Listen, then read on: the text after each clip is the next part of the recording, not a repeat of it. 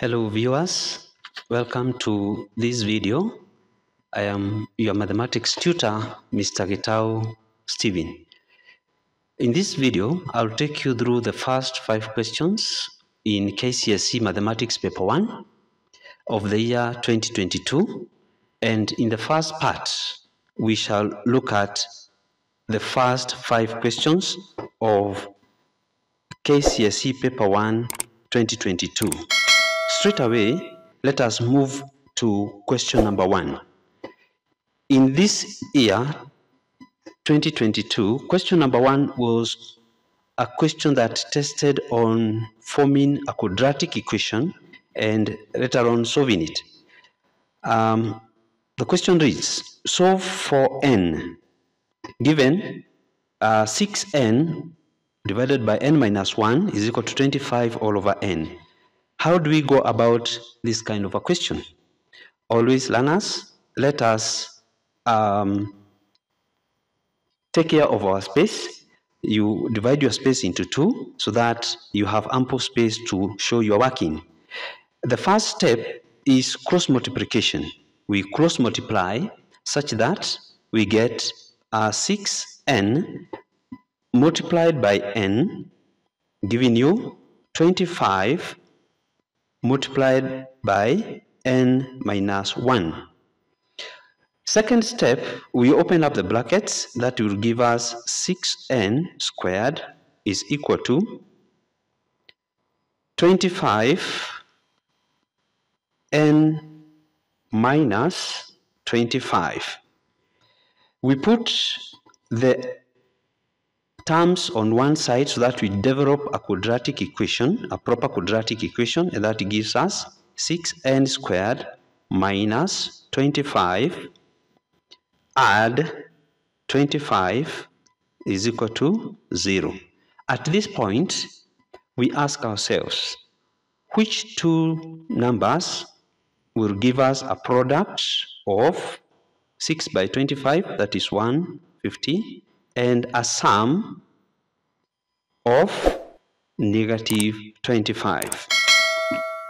Viewers, take 1 minute to get those two numbers whose product is 150 and whose sum is negative 25. I believe you got them.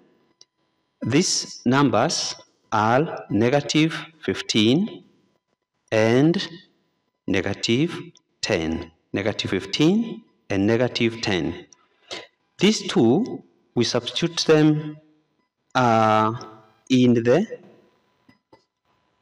equation whereby we replace the middle term, negative 25n, and that gives us that 6n squared minus 15n minus 10n plus 25 is equal to 0.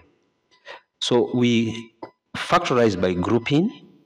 What is the common number in 6n squared and in 15n squared? We realize there we have 3n. 3n is common, so we factor it out and we are left with 2n in the brackets. Subtract. Factoring 3n out of 15n, we are left with a 5. We go to the second group that has negative 10n and 25. What is the common value in those two? We find we have a negative 5 into, we get 2n. Here we have to be very careful. The negative outside the bracket should be accompanied by a negative inside the bracket so that we get a 5, such that negative 5 by negative 5 is positive 25. That gives us a 0. So we get the factors as 3n minus 5. We close the bracket. Let me fix that one.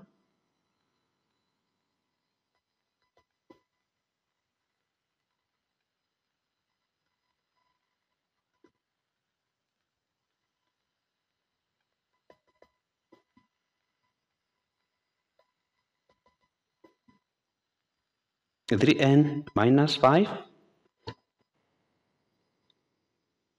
I close the bracket, and the other part gives us 2n minus 5, and we close the bracket there. This is equal to 0. So in the first part of this answer, we have 3n minus 5 is equal to 0, and that gives us 3n is equal to 5.